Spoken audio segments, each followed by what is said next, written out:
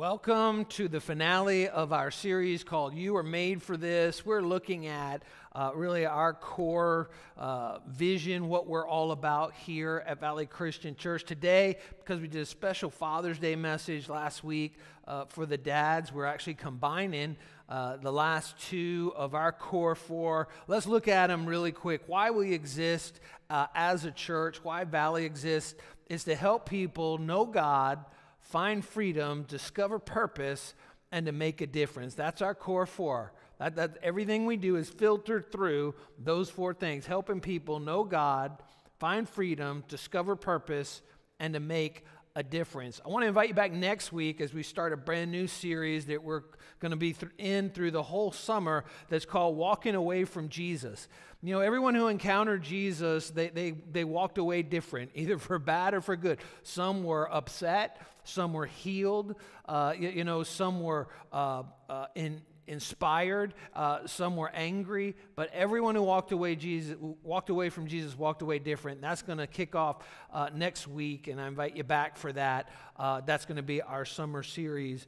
But again, we filter everything we do here at Valley Christian Church through these four things, and that's why it's important from time to time to just take some focus and really dig deep, drill down deep into why these are so important. And starting off today, as we talk about discovering purpose and making a difference, I want to look at a verse in the New Testament, in the book of Romans chapter 8, verse 28. It says, "And we know that in all things God works for the good of those who love him, who have been called according to his purpose."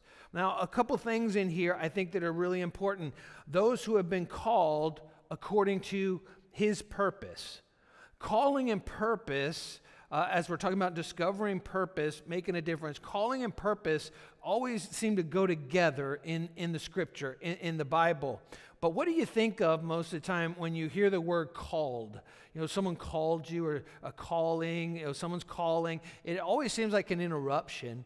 But the reality is, in my life and in your life, God's calling is not an interruption. It's actually a moment of, could I put it this way, like unveiling.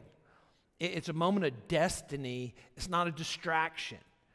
And so this word calling is pretty interesting. Again, goes so many times with the word purpose. The word purpose in the New Testament only shows up, I think, 4 or 5 times in all the New Testament. But the word calling shows up over 100 times in the New Testament. It's the Greek word kaleo. It means you've been called. Those have been called according to his purpose, kaleo. And it means God's purpose, his assignment. It means your reason for life. You were created for a specific reason. That's the calling that God has on your life. That's what you've been called to. Your calling is far more significant than your career. It's more significant than your job. God has a unique calling for each and every one of us. And when you think about it, the Bible really is a story about people answering God's call. Noah, Abraham, Moses, Samuel, David, Isaiah, Jeremiah, the disciples, Paul. And when you think about all of them, it's interesting, none of them before they were called by God were like priests or clergy. They were all in the marketplace. They all were entrepreneurs. They all had businesses. They all worked in some other area, and then they were called by God. How are we going to fulfill our calling? Well, I want to share with you 4 things that you need to know about your calling. And remember, calling and purpose are so much synonyms.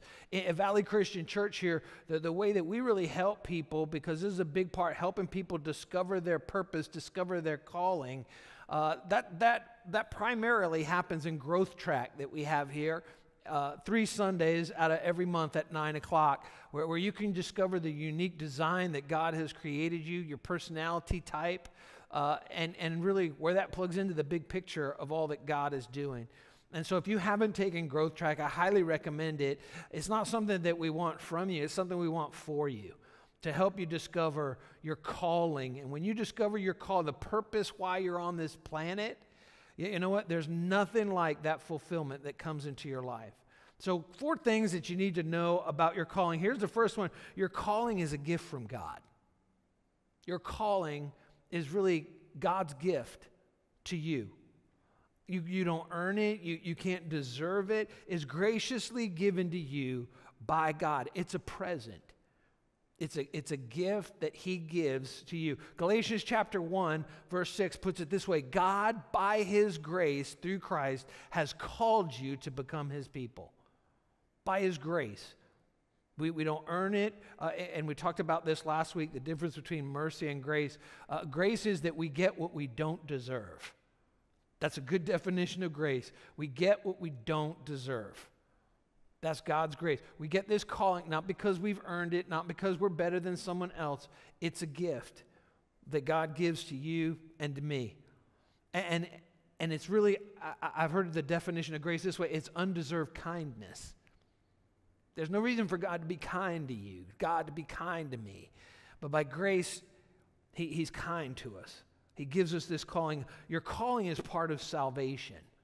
It is part of when we receive Jesus Christ as our Savior, recognizing that he lived a sinless life. He laid that life down as a sacrifice and a substitute for you and for me, and paid the price for my personal sin, your personal sin on the cross, and rose again. That's how we know for sure it was paid in full. That when we repent of our sins and receive Christ, his sinless life, his sacrificial death, and his resurrection from the dead, we apply that to our life through what he did completely. Then at that moment, there's a sense of our calling, our destiny opens up before us. And so the first thing is your calling is a gift from God. Here's the second one. You're called for God's purpose.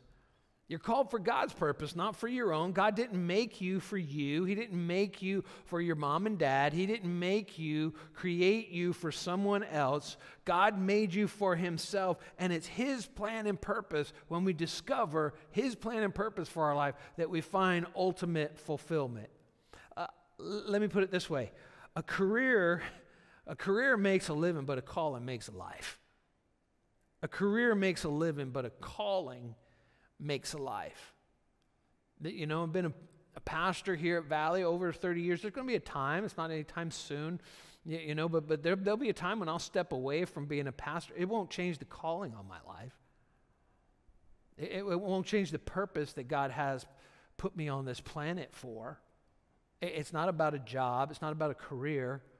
It's a unique purpose. Really what the purpose is God put me on this planet for. I remember in the 90s working through reading through some material and coming up with a life purpose statement.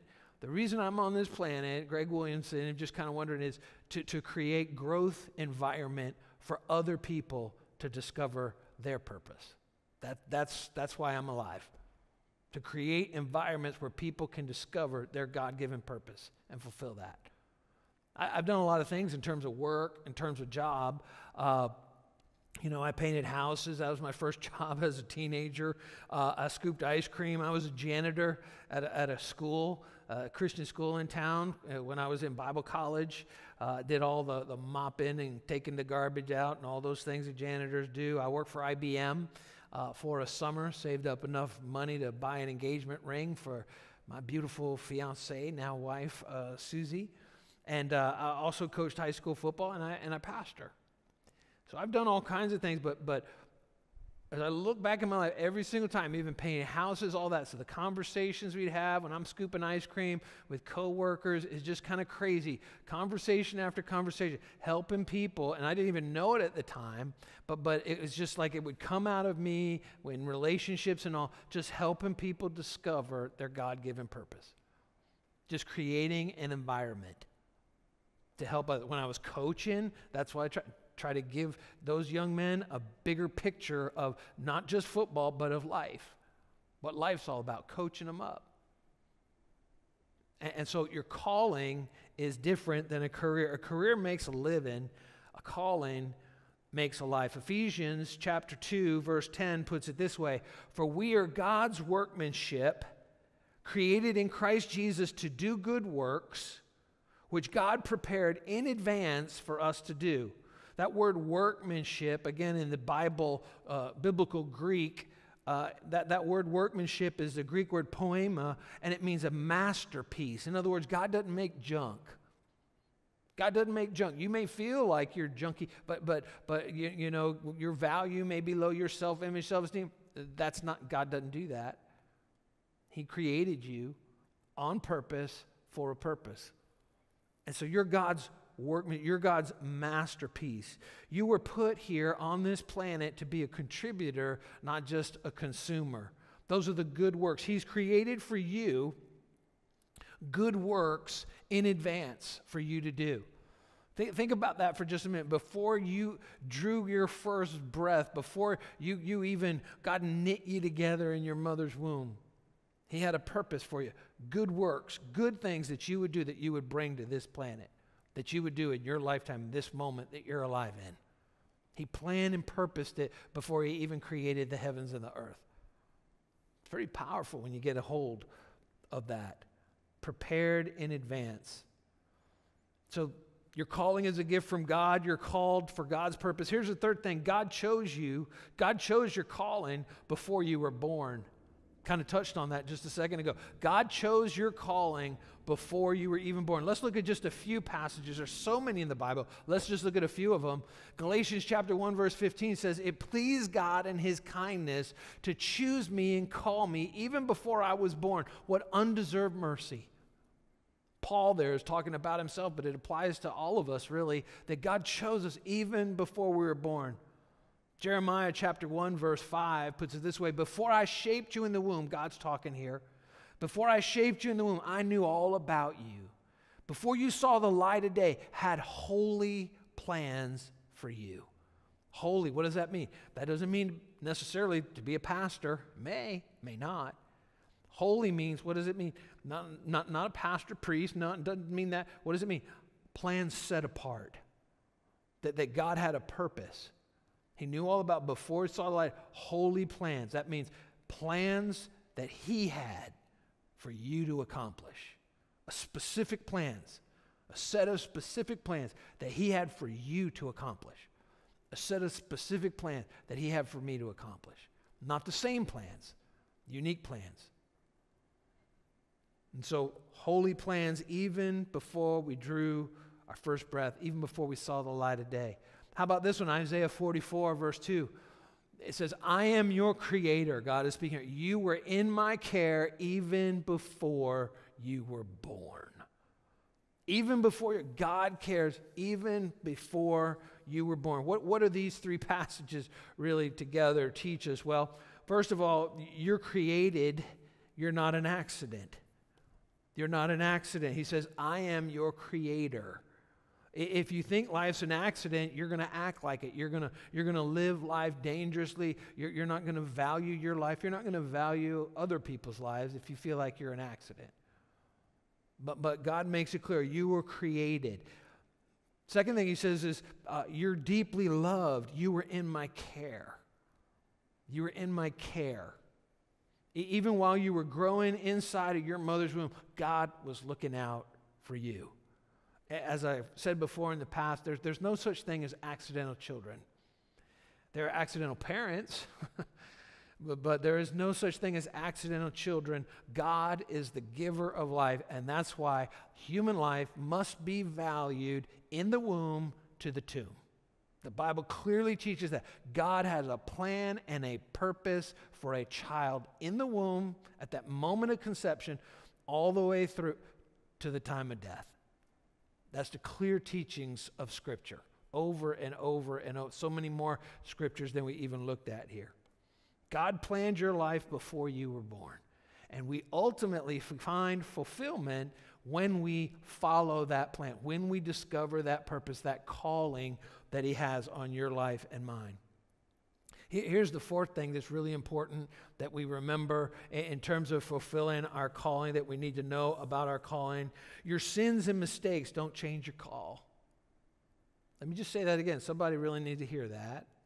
Your sins and your mistakes don't change your calling. It doesn't matter how much you've messed up in your life so far. I mean, think about it. Paul, the apostle, he was a terrorist. He was a religious, fanatical terrorist. He was a murderer, but God had a call on his life. And when he understood that calling, when Jesus revealed himself to him, it changed his life, changed the direction of his life. That God didn't say, no, because you persecuted the church, but because you actually oversaw, you were overseer to seeing Christians murdered, no, that calling's no good anymore. Doesn't happen that way. Your sins and mistakes don't change your call. Doesn't matter how bad you've messed up. Look at 1 Timothy chapter 1, verse 12 through 13. Paul here is writing to a young pastor by the inspiration of the Holy Spirit. It says, by calling me into his service, Jesus has judged me trustworthy. Even though I used to be a blasphemer and a persecutor and contemptuous, mercy, however, was shown to me because while I lacked faith, I acted in ignorance. So much of what you and I do is ignorance. And sometimes it's deliberate, sometimes it's intentional. We know what we're doing. But sometimes we sin, we do things, we make a mess of our life, and it's in ignorance. None of those things, whether it's deliberate, intentional, or in ignorance, none of those things really cause us to forfeit our calling. Every one of us has done a bunch of dumb stuff.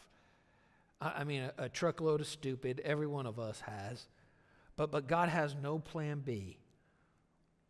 There's a scripture in the New Testament that puts it this way: the gifts and the calling of God are without repentance. That means you don't forfeit it. The call is still there. God doesn't waste what happens. This is important to remember. Not even our sin. Part of my calling, oftentimes, part of your calling oftentimes comes out of our pain.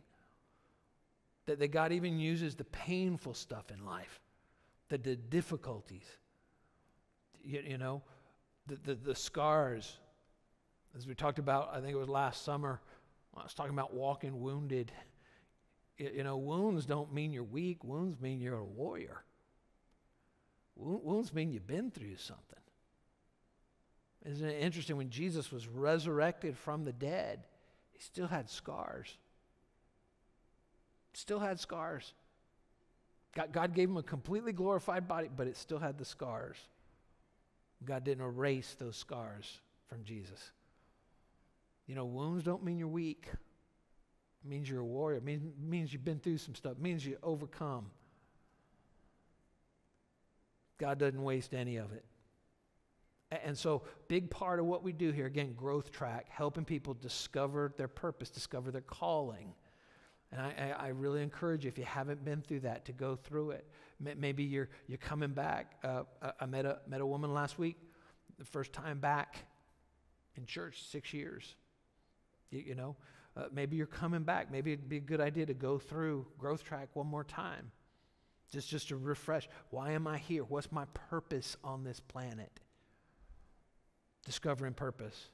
And then our fourth core statement really is making a difference, and it's easy to connect these two together because they're so closely combined. Discovering purpose and making a difference. So let me give you now 2 keys to making a difference that are really important. Again, hitched together with calling and purpose. First one is this: your calling is connected to others. My calling is connected to others. Your calling is connected to others. You can't fulfill God's plan and purpose in your life by yourself. It's impossible. You can't do it, not in isolation. Calling and community always go together, always. Think about the body of Christ.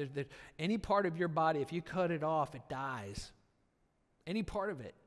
It completely withers. Not the rest of it, but whatever. If I cut my finger off, it shrivels up, it dies.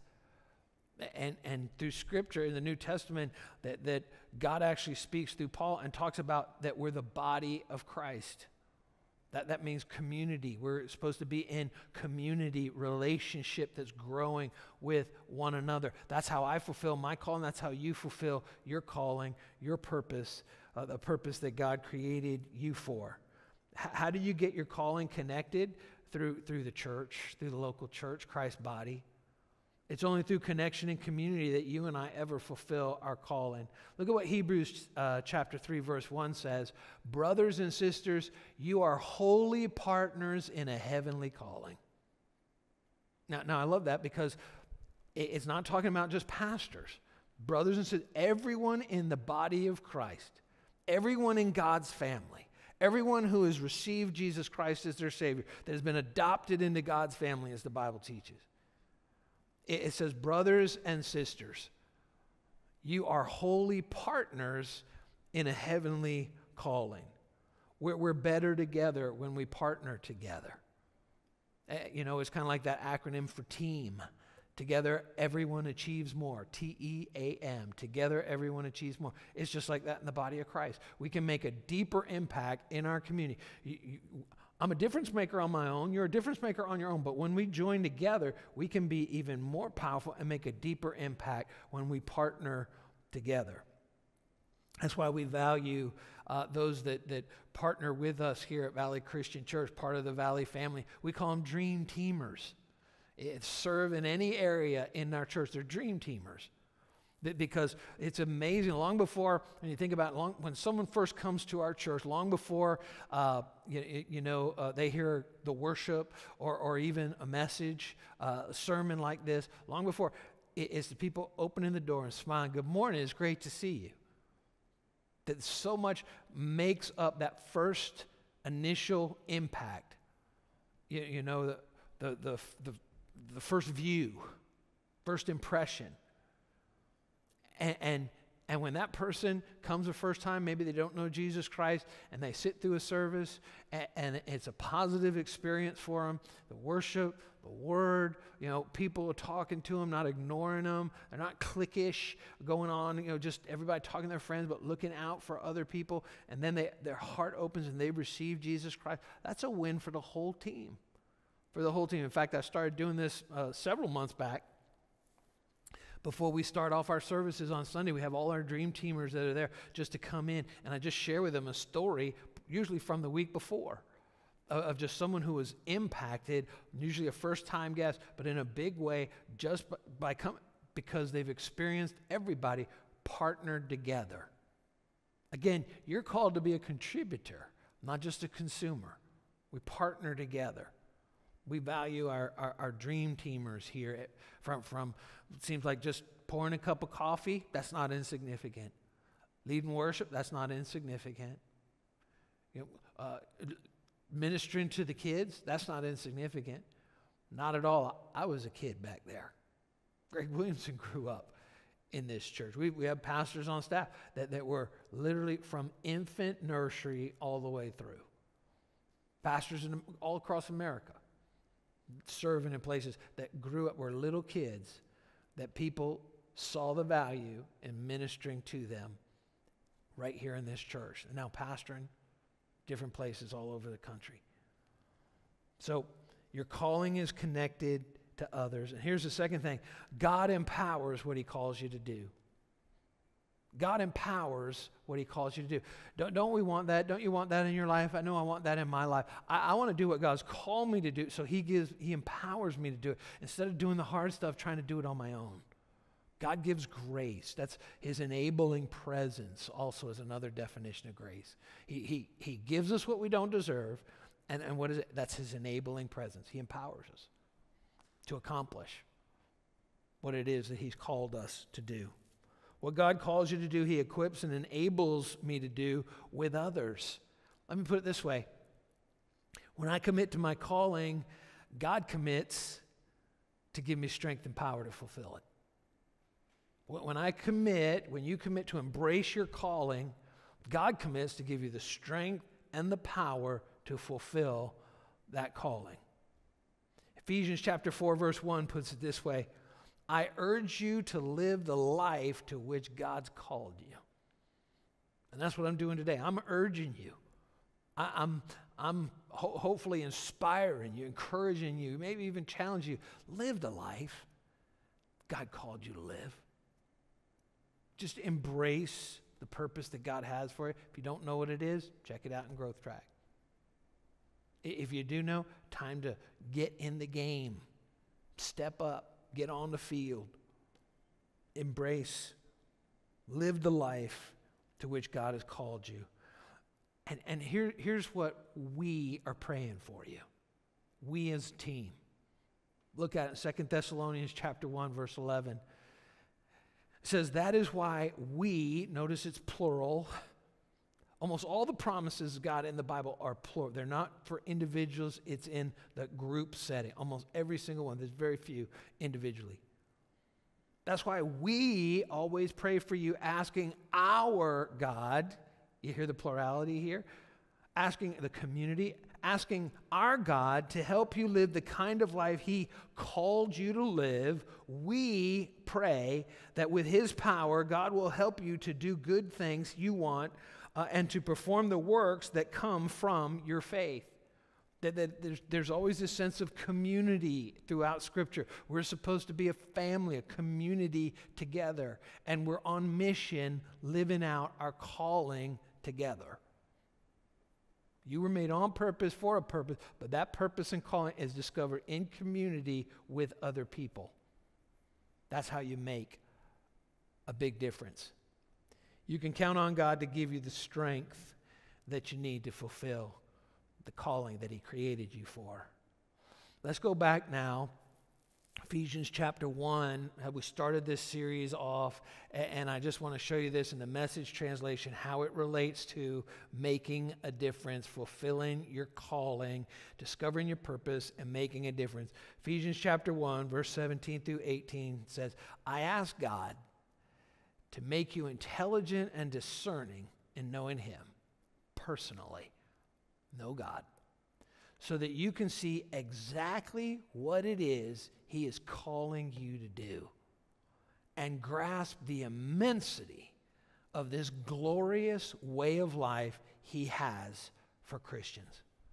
That's what God has for you, a glorious way of living on purpose, for a purpose, in community. Know God, find freedom, discover purpose, your calling, make a difference, fulfilling that calling. Now, I know that for some, for one reason or another, maybe serving on a Sunday is really difficult for you, for one reason or another. But we have a great event that is coming up in July that I want to share with you that's going to make a big, big difference. That's called Serve Day. Serve Day. And let me tell you a little bit about it. We've been encouraging you to save the date. Let me tell you a little bit about Serve Day.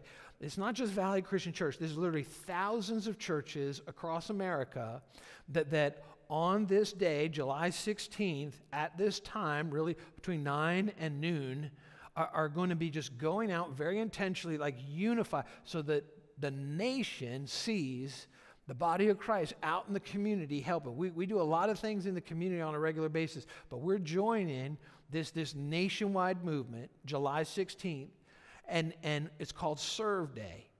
And we have 3 opportunities where you can serve. Like I said, maybe for Sunday, because of your work schedule or something like that, you can't be on a dream team. But this is an opportunity on a Saturday where you can really make a difference in our community and show the love of Jesus Christ and really spread hope to those in our community. 3 different things that we're doing real local here. I mean, real, like next door is one of them. We're going to have some yard and landscaping work done at Unshattered Building right next door to our church property right here. That's one of the things that you can sign up for. Maybe you're not too much into gardening, landscaping, anything like that. Well, we're also going to have a grocery outreach. Back in Valley Kids, we're going to have grocery bags and packing them full of food for those that really need that in our community. And then we're going to be bringing those bags of food to places like Hudson River Housing and some other organizations that distribute that food to those that need it so much in our community. You can be part of that assembly line, or maybe you want to be one that drives it to one of the locations in our community. We've got that all set up, all arranged. All you need to do is to sign up for that. And then we have a great opportunity. I think I might just jump in on this specific one. I like this idea. The town of East Fishkill we contacted them and we said, what can we do to help? And they said, you know what, we've got some painting that needs to be done at Red Wing Park. That's almost like across the street from our campus here in Hopewell. And so there's going to be a few of us that are going to go out there and all set up ahead of time and do some painting of Red Wing Park there. What a great opportunity to just bless our community unshattered at Red Wing Park, and also assembling food, packing food, and bringing it to those who need it the most. A cool thing is this: every single person that comes is going to receive one of these cool red t-shirts, got the Valley logo on it, and initially we were going to call this Spread Hope Day, which is our big outreach ministry. So we had these made up, Spread Hope Day, but what it really is, it is a day that really we're serving our community. But every single person is going to get one of these so that we can get some team photos actually of us out there doing it. You know, during the shutdown, the pandemic, I mean, we served, I think it was 11,000 meals. 11,000 people in our community had food that otherwise it would have been a difficult time because of our Spread Hope ministry. And this is just a sample, just one day where we can do that. We do it on an ongoing basis through Flores Food Truck and Flores Food Company, and we're so thrilled to partner. See, even then, there's power in partnership. We couldn't do that all on our own, but the partnership between Valley Christian Church and Flores Food Company allows us to really feed not just 10, not just 50, 100, but thousands of people. And so I just encourage you right now, set aside these 3 hours, and it'll be done at noon. We're going to invite you to come, and we're going to pray on July 16th. You could come. I mean, heck, you could come to Saturday morning prayer at 8 o'clock. We're going to have a special time of prayer for all those that are going to be joining us on Serve Day at the conclusion of Saturday morning prayer. And then you'll be given some instructions of 3 different groups, 3 different opportunities that we have. And then we're going to go out and we're going to serve our community. Why would you do something like that? Because that's what Jesus wants us to do. When he overlooked the multitude, 5,000 people that were hungry, he fed them. He didn't just preach, but he fed them. And he cared for them that way. So he gives us that example. So we do have some capacity limits in some of these 3 areas of serving. So I encourage you to do it quick, sign up fast, and we'll make sure that we've got plenty of t-shirts for everybody. July 16th, 9 o'clock to 12 o'clock. What I want to do right now is I just want to close in prayer. Thank the Lord for everything he's doing. He's doing so much through the Valley family right now. And I just want to ask, would you just bow your heads with me? Let's pray. Heavenly Father, Lord, we thank you for all that you're doing. Thank you, Lord, that we have a heart, that your family, your people here at Valley Christian Church have so long had a heart for our community, and show it by showing up and putting in, Lord, time serving our community. Those that serve on Sunday, Lord, those that serve outside the Sunday morning services, Lord, there's so much going on. It's just so hard to quantify sometimes. And God, I pray for those maybe that one reason or another, Lord, they're kind of in the grandstands, kind of watching what's going on in the field. God, I pray that you just speak to our hearts, that we'd come down out of the bleachers, we'd walk across the sideline, and we'd get in the game. We'd get in the game serving you, Lord. That every one of us would be an active member of the team, helping people know God, find freedom, discover purpose, and make a difference. We pray all this in Jesus' name. Amen.